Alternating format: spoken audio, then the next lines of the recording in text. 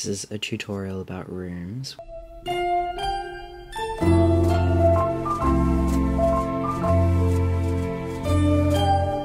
Which is one of my favorite games. And so I'm gonna open the Rooms app, and I'm using my iPad for this tutorial. That's the home page. And then we've got the explore page over here. This will load in a second, which is another way of finding other people's rooms. Got my notifications and my profile. But if we want to make our room, which I assume we do because I am we're going to click on the plus icon down the bottom. So this opens up several options. You can start from scratch, or you can remix a base room. So a base is just a room with something in it already. And I'm gonna go with the base room. I'm gonna choose this one on the left. So the first thing we have to do is save as. We want to save this room. So that is in the top right hand corner. Save as. I'm going to call it tutoriale. And just bear in mind that you can't rename your room. It will save it as like a separate room. We save the room first because it opens up some editing options that you don't have if you don't save it. And I'm going to take you through the user interface. There's two main modes. We can switch between the two modes up the top. So there's the play or the view mode, which we're on right now, and that allows you to look at your room. And the one on the left, the pen and the paper, is edit mode. The layout is really nice. It's pretty simple. Everything that happens on the right hand panel here is editing. Right now we have options to edit the room as a whole. We can choose if we want it to be public or unlisted. That's up to you. And has some lighting and camera options, blah blah blah blah. We can get into that later. Of course, in the middle is where all the work happens, and then on the left we'll have like every item that you add in it. Because basically Rooms works like you can make items or things, a 3D object from scratch, but you can also get a lot of the items. They're already in the app, they're in the thing library. So if we want to add one of these objects into the room, we go down to the bottom left hand corner. This plus icon opens the thing library.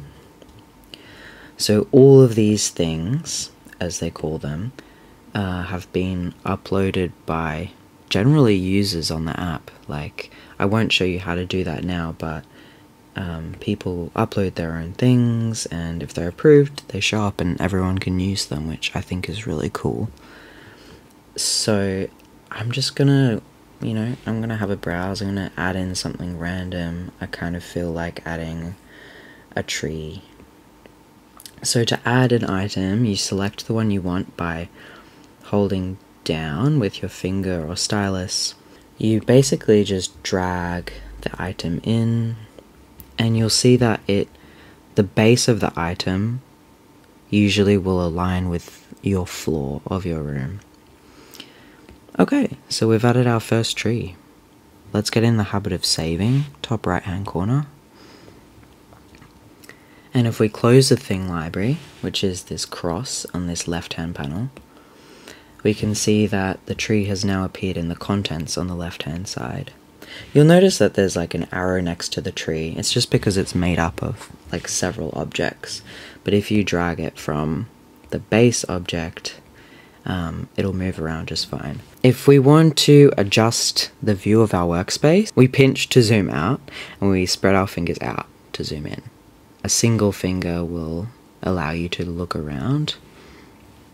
2 fingers, you can fully look around. I can't explain that in a better way, but you can see what I'm doing. Okay, we want to make sure it's selected. That's the first step. Once it has this green box around it, we know it is selected. And if we want to rotate it, we can use these green arrows below it. So that takes you around and back, and we can bring it up or down. When I'm dragging this arrow up or down, the green grid comes up at the base of the tree, so that kind of allows you to see where it is in space, because it can get a little bit confusing. And I think this is where the main learning curve is. Like, we're used to working visually with a 2D space, like drawing or, you know, like watching TV or whatever. But like adding another dimension to a working environment, I would say be prepared to like be a little bit frustrated. It took me a while to get the hang of it. Okay, so here's the thing. So if you're like just dragging it, it's only going to move on a horizontal plane. It's never going to move like up or down like the arrow does. When, let's say we drag the tree. Okay, it looks like it's above the room, but remember, when you're dragging, it only moves horizontally, so it's behind the room. So when we drag it back, it's going to come in level with the floor again. Yeah, you get the hang of it. Let's add some more things to get some practice. I'm going to add these mushrooms. So hold down, drag in, they'll come in level with the floor. Okay. That didn't come in level with the floor.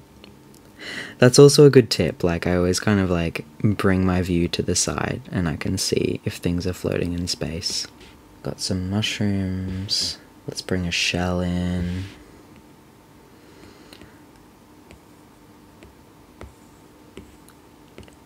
Let's save our work. Okay, you'll notice that I did change the size of the shell.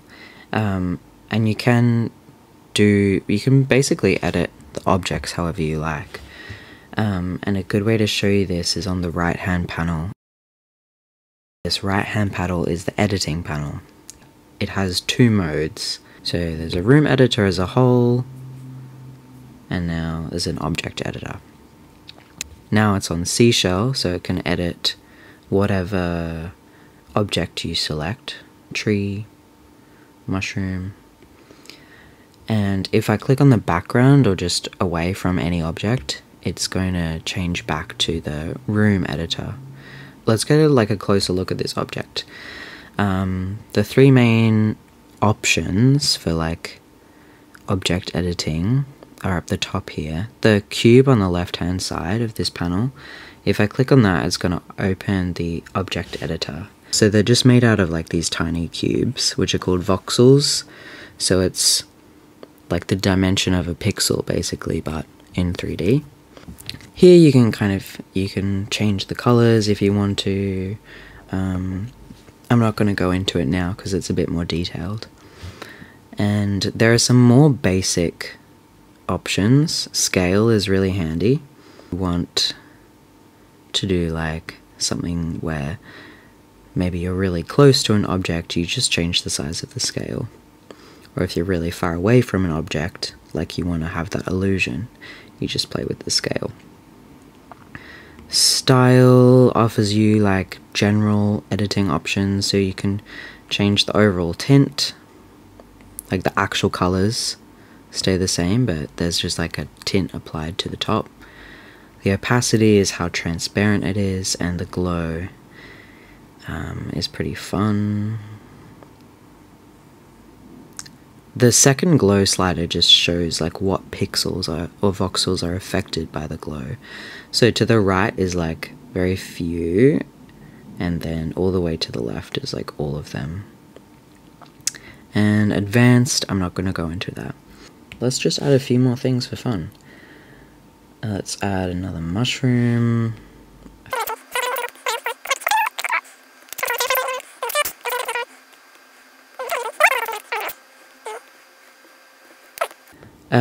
Another tip that I have is lighting.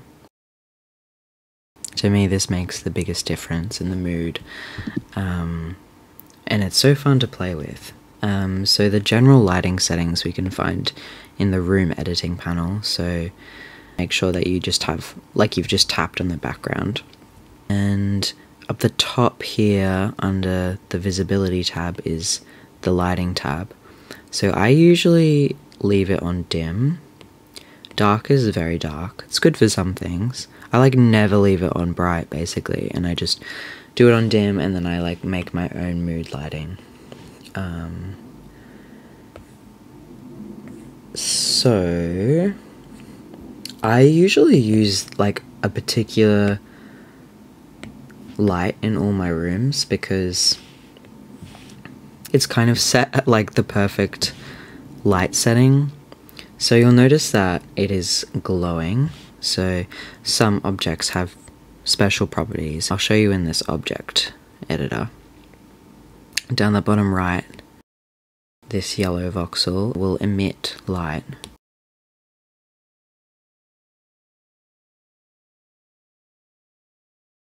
Right now it's already added into this object, but I think it's just buried and we can't see it. But the other special properties, just quickly, is you can add text and you can also add like images. So click off that, and yeah, so this light setting, if we go down on the right hand panel, under light, the intensity, how much light there is, and then the range, how far the light reaches of this light, is just set to a really nice place for me where it just feels really warm and inviting. Go back to under the style menu and set the opacity to 0 so you can't see the light itself, and then it's kind of just like this. Ooh, it's a mysterious mood lighting that comes from Mother Nature. And you know, you just go wild.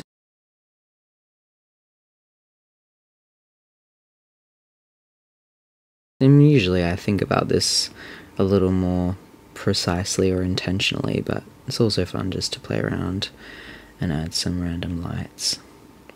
Okay, so you've got your mood lighting. I'm going to go back into the room editor. I'm going to change the background color to a nice warm dark blue. So this, there's like two colors that you can set. You can set like the outside vignette, or the kind of ring, and then the inside one. Maybe we'll go with the green. Save your work. Okay, fabulous. So right now, like, this whole thing is being done in the editing menu up the top here. Editing mode and play or view mode. So play or view is like how it will appear to people if they're just like scrolling on their feed.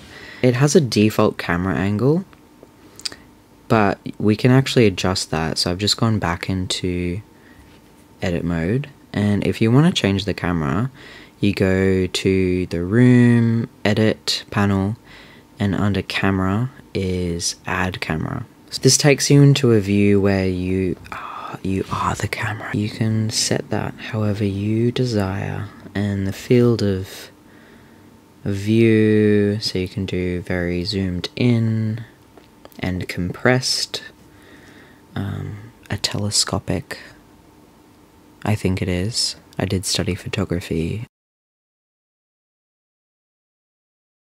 Let's do that and tick.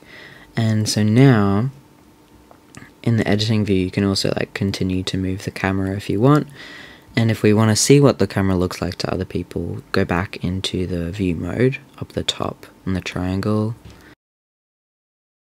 So for the final thing, if you want to publish your room, is under the visibility setting in the room's edit panel. So we just change it from unlisted to public. You can also add a little description here, blah blah blah blah, and you can add it to a category, whatever you want. Experiment, second one, art, and then I'll show you what it looks like when it's published. So I'll save. Let's exit out of this like create mode in the top left hand corner, and it'll take you to your new room. And if you want to go back and edit it, you can click this edit icon on the right hand menu. It's a free app, free to get an account. You can play it without an account, but you just can't save rooms. There's actually so much that you can do in this program, and I just want to give you the basics. You know, you can build like a cozy or bedroom, or you can build like a fantasy world or something scary, whatever you want. Those are the kind of main tools that you need to do it.